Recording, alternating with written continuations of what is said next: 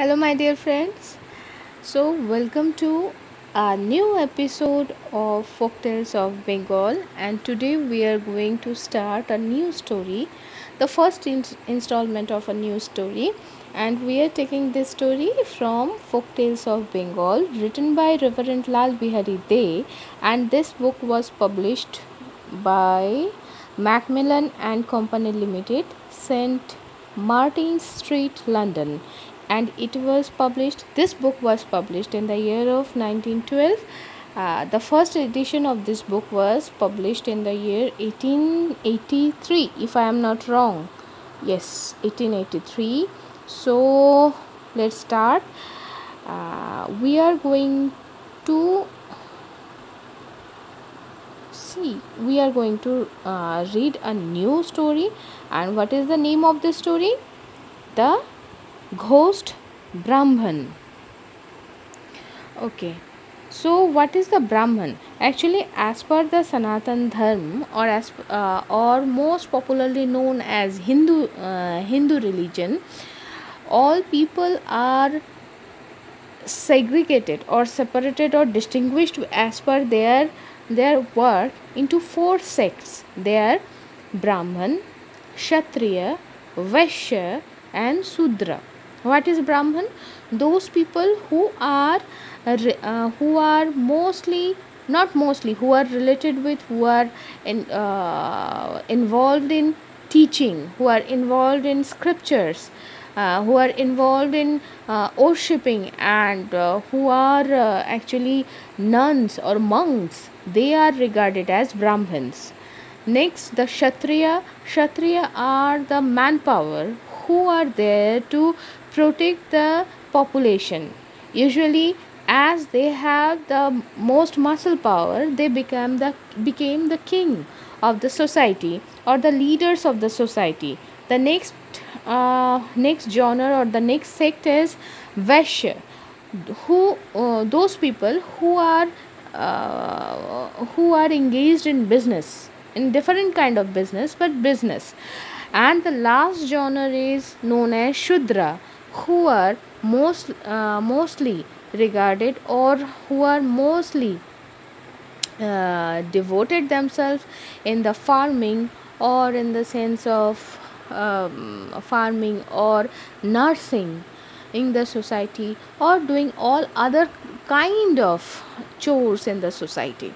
So this four sects was preliminary and most commonly assigned by the work or the profession of the person, but slowly it was degraded into the by birth.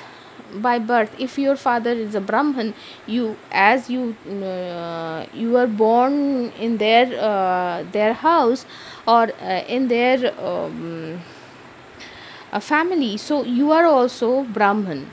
It get modified or degraded into this kind of nepotism, but the actual custom was that as per your job, you get assigned to a caste. So let's start. Today the story is the Ghost-Brahman. Once on a time there lived a poor Brahman who, not being a Kulin, found it the hardest thing in the world to get married. He went to rich people and begged of them to give him money that he might marry a wife. And a large sum of money was needed, not so much for the expenses of the wedding as for giving to the parents of the bride. He begged from door to door, flattered many rich folk, and at last succeeded in scraping together the sum needed. The wedding took place in due time, and he brought home his wife to his mother. After a short time, he said to his mother, "Mother, I have no means to support you and my wife. I must therefore go to distant countries to get money somehow or other. I may be away for years, for I won't return till I get a good sum.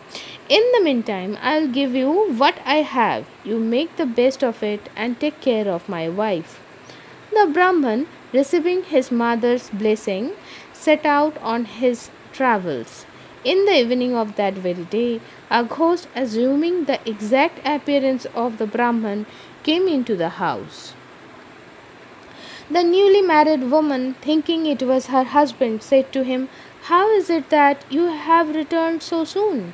You said you might be away for years. Why have you changed your mind?" The ghost said, "Today is not a lucky day. I have therefore returned home. Besides, I have already got some money." The mother did not doubt, but that it was her son. So the ghost lived in the house as if he was its owner, and as if he was the son of the old woman and the husband of the young woman. As the ghost and the Brahman were exactly like each other in everything, like two peas, the people in the neighborhood all thought that the ghost was the real Brahman. After some years, the Brahman returned from his travels, and what was his surprise when he found another like him in the house. The ghost said to the Brahman, "Who are you? What business have you to come to my house?" "Who am I?" replied the Brahman. "Let me ask who you are. This is my house, that is my mother, and this is my wife." The ghost said, "Why, herein is a strange thing. Everyone knows that this is my house, that is my wife, and yonder is my mother. And I have lived here for years, and you pretend this is your house and that woman is your wife. Your head must have got turned, Brahman." So saying, the ghost drove away the Brahman from his house. The Brahman became mute with wonder. He did not know what to do. At last he bethought himself of going to the king and of laying his case.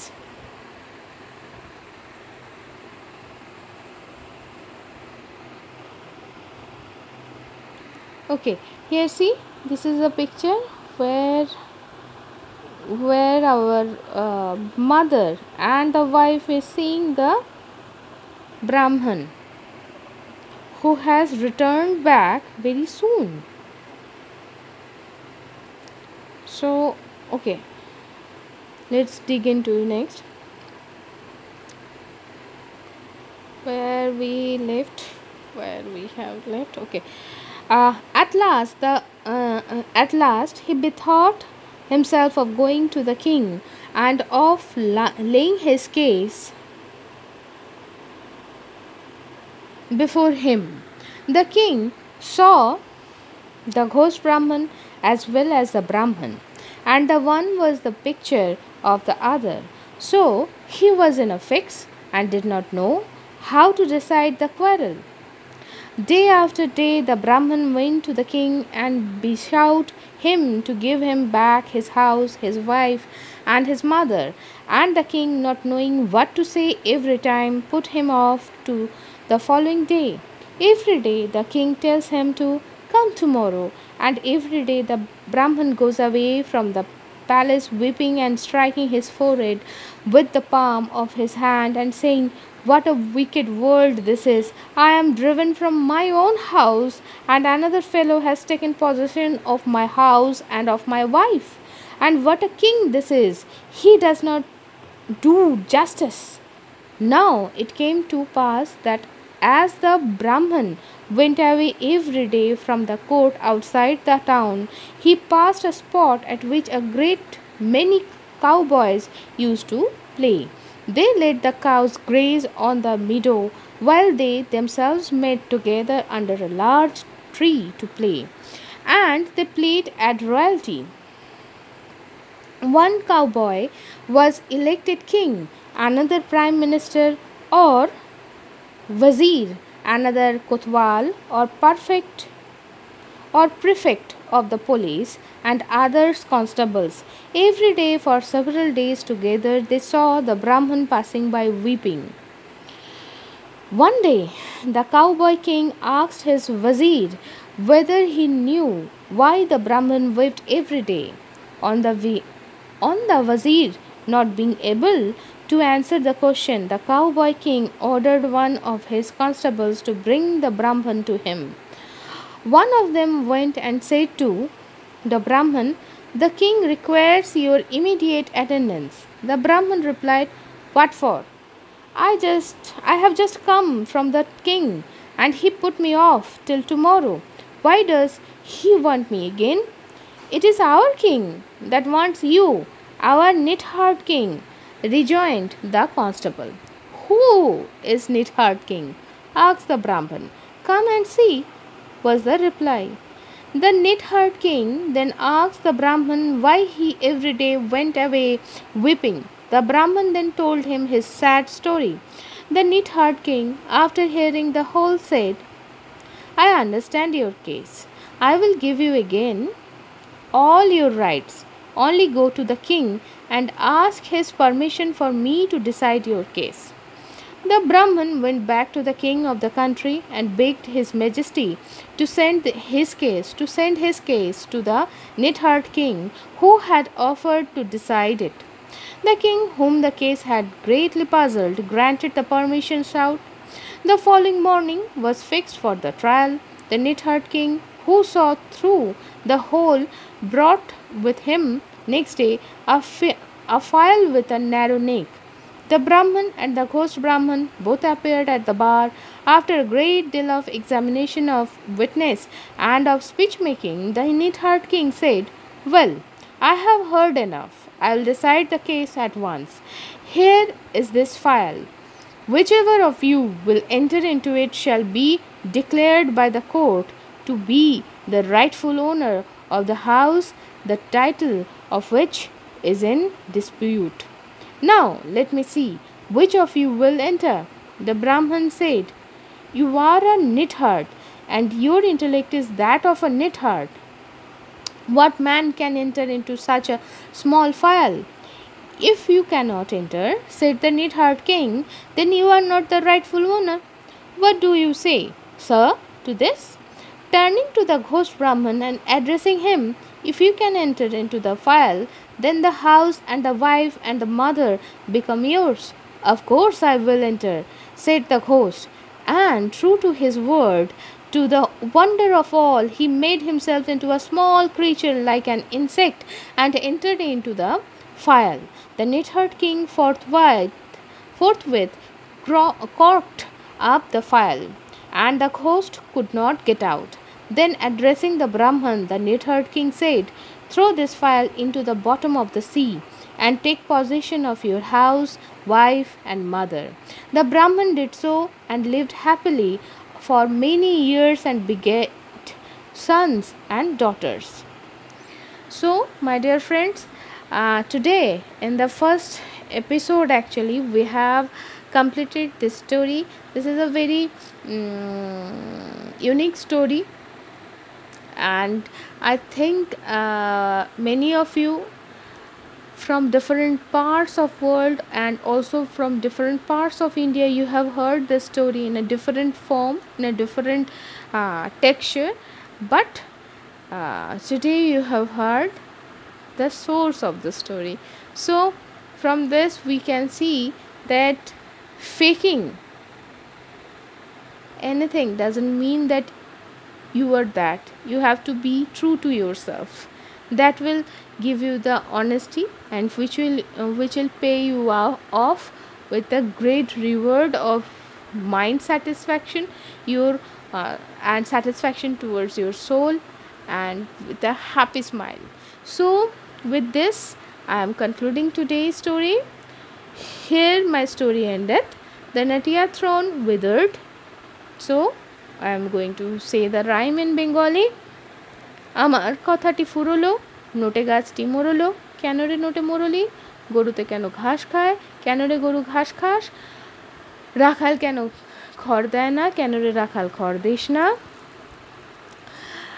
বউ কেন ভাত দেয় না, কেন রে বউ ভাত this না, রাখাল কেন রে বউ ভাত দিস না, খোকা কেন কাঁদে, কেন রে খোকা কাঁদিস, পিঁপড়ে কেন কামড়ায়, কেন রে পিঁপড়ে কামড়াস, Good.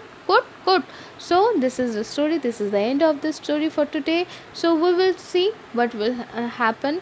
We will start another story tomorrow. So till then, be safe, be happy, be jolly, and ta-da.